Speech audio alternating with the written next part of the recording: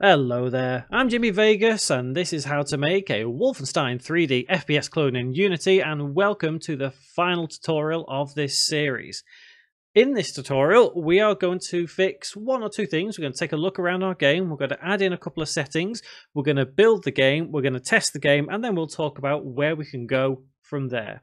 Don't forget, click on the subscribe button and click that bell icon as well to stay up to date with every tutorial I upload on video game development on my channel. There is absolutely loads to see, do and learn, and if you've enjoyed this series, please feel free to check out my Patreon or YouTube memberships where you learn things like early access, exclusive content, project files and so much more. With that in mind, let's get to work. So, one thing which I think we probably should have covered last tutorial is the load game. What will happen if we reset the game and then try loading the game? Well, nothing will actually happen. So theoretically, we've reset the game, everything is 0. If we try loading it, all it will do is boot into that title screen and then come back into the main menu. So I guess it doesn't really matter too much, to be honest, but it could just be one of them things you want to change. So if you do, let's head into that main menu control. We're going to change the dynamics of this script just a little bit to actually allow us to load in this information when we kind of actually click the button rather than this coroutine down here. So on load game, what we'll do is we will take just the scene to load. So we'll take that out, place it here and go if, and in brackets, in fact we will place it just before the if because it would help, wouldn't it? So if in brackets load scene equals 0, which it would be if we don't have a load or a save to load, I should say. Then let's just put nothing happens, if I can spell nothing, and we'll now do an else, open curly bracket, and the else would be start the coroutine. So resave that script. So at this point, if we go back into Unity and press play as soon as the script is compiled, if we try pressing load game, nothing will happen. However, let's actually give that a real test now, because we need to double check that if we get to the second level, then we are able to load the game. So as we saw there, it was perfectly fine, not actually loading anything. So that is that all fixed. That's going to be the quickest I've ever done that level. So that has now saved because we have got it to that point. So if we press play and try loading now, we will have resolved the bug. Perfect. So that is that sorted. Now, before we go any further, let's quickly check just a couple of things in our games. Let's go to our scenes.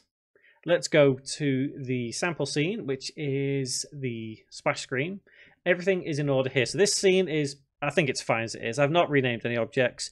You maybe could do, I guess. The level recycle will always be fine. Again, that's a simple scene. Credits, yep, that's going to be fine. Obviously, build and work and do what you need to do.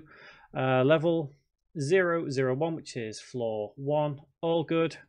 And second floor, again, all good. So you can imagine having all these floors now, all these different levels, and you have them in your build settings here. And let's say you're happy.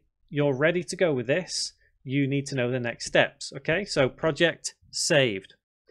Let's go to edit and let's take a look in project settings. If we go to player right here, firstly, let's go with company name. So whatever you put your real name, I guess, a pseudonym, you can put your actual company, whatever you want. So JV Game Studios.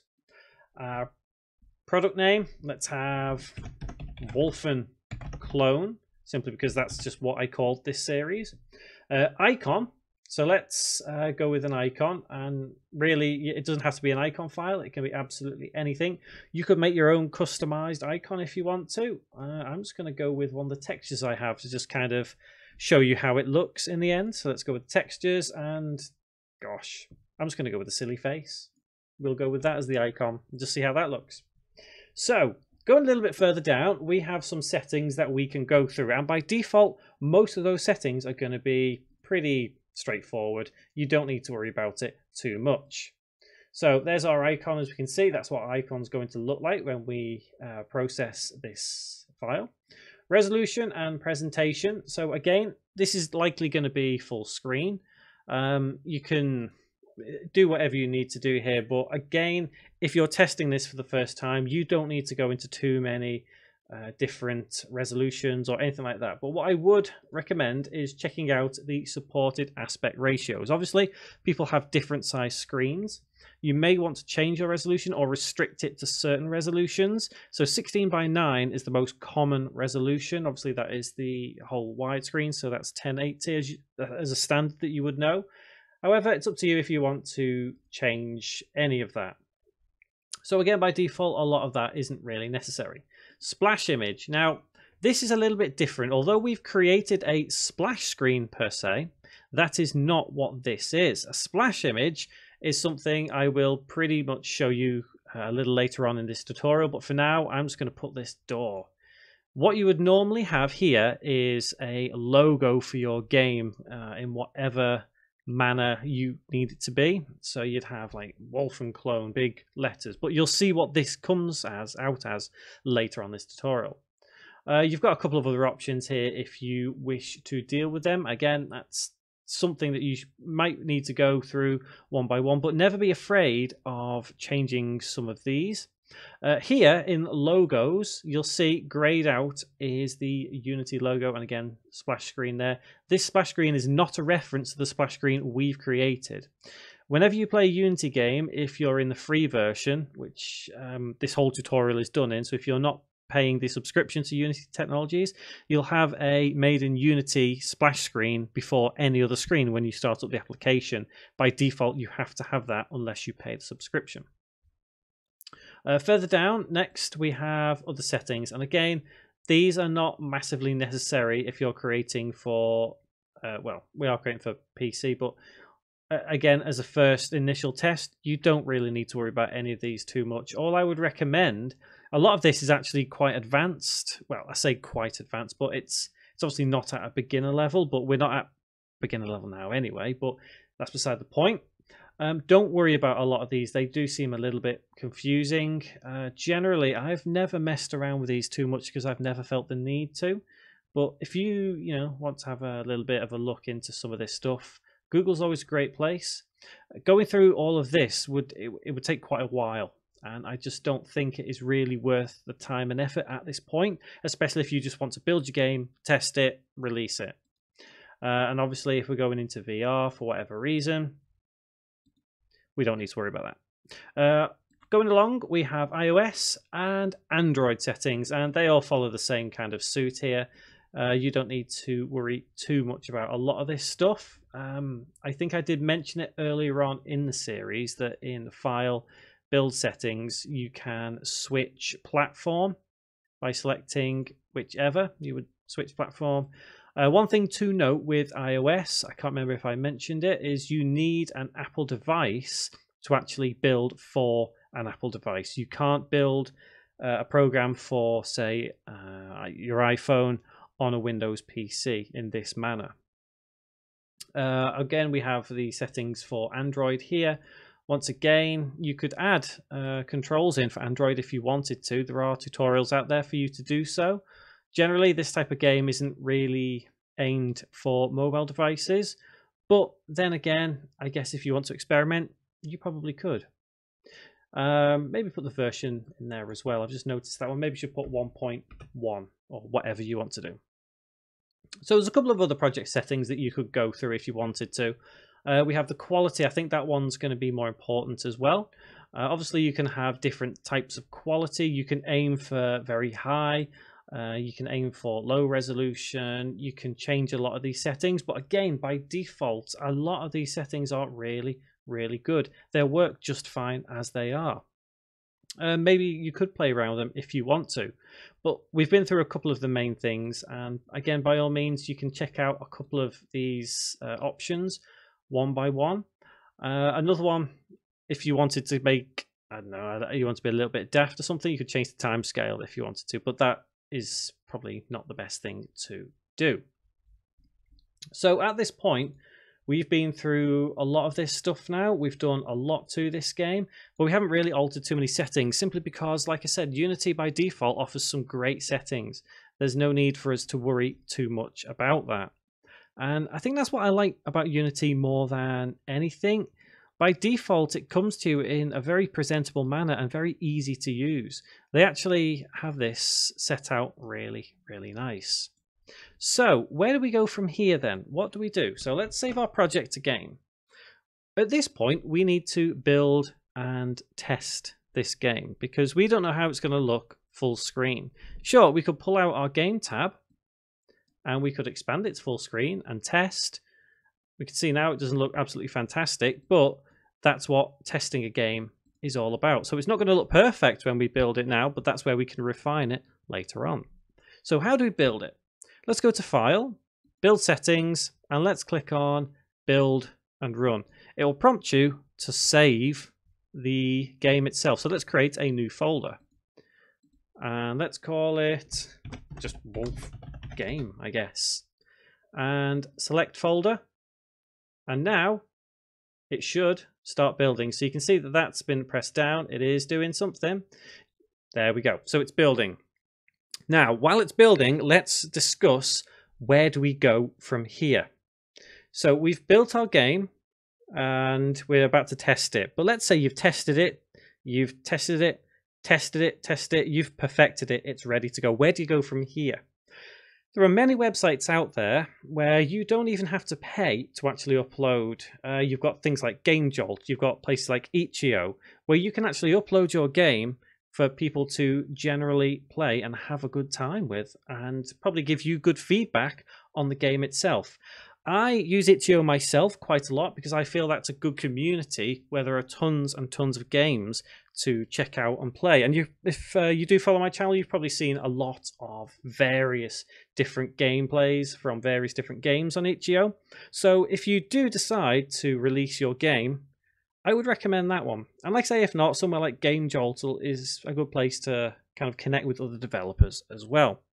So through this series, we've gone from an absolute beginner to, I'd say, a pretty intermediate level at this point. We've been through certain bits of development which have you wouldn't have known through it many hours ago when you started this series. I think the entire series has probably run for about 9 hours now. So in the space of 9 hours, if you followed this series, we have gone from an absolute beginner to that intermediate level.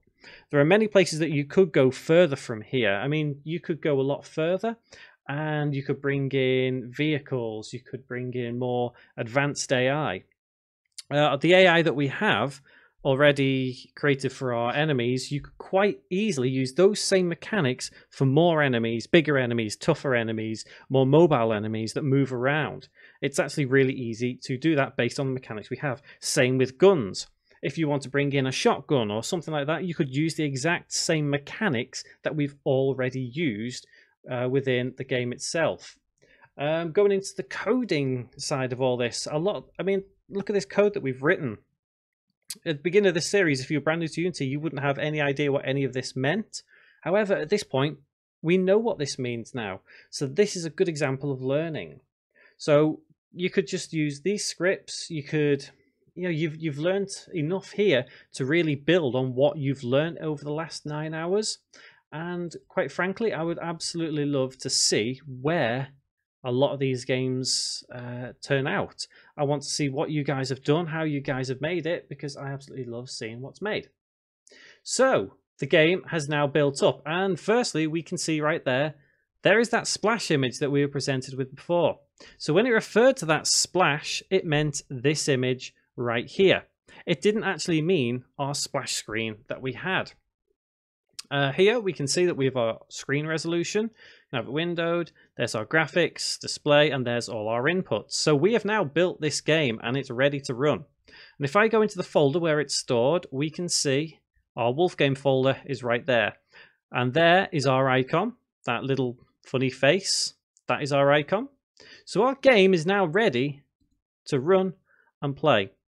I'm just going to turn my volume down because I think this might get a little bit loud.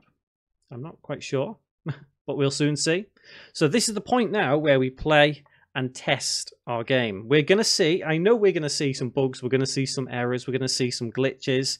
Don't worry about that. If this is your first time playing and testing, you will see them because there's no way that you'll have been able to build a perfect game without testing like this. So that's that splash screen that I said that we cannot escape from because we have the free version. We don't pay the subscription. So far, everything is looking just fine, but there's our first glitch. So that's something we would have to fix. We can see that this should be here. So let's test out our credits. Okay, so there's another one that we just have to fix. It's always good to test a lot of this stuff out in full screen in the actual application itself. So really, all you would need to do with that is just change where the animation goes. And let's go new game and let's try this out and see how it looks. Okay, so already we can see there are a couple of bugs and glitches. Things are not appearing as they should be. Our ammo is missing. But other than that, everything seems to be okay. Seems to be at least. So looking at it full screen now, it's okay. I'm happy with our results here. So the last thing I want to quickly test before we go any further is how it looks right at the end. Let's have a quick look. Okay, so that looks just fine. That's perfect.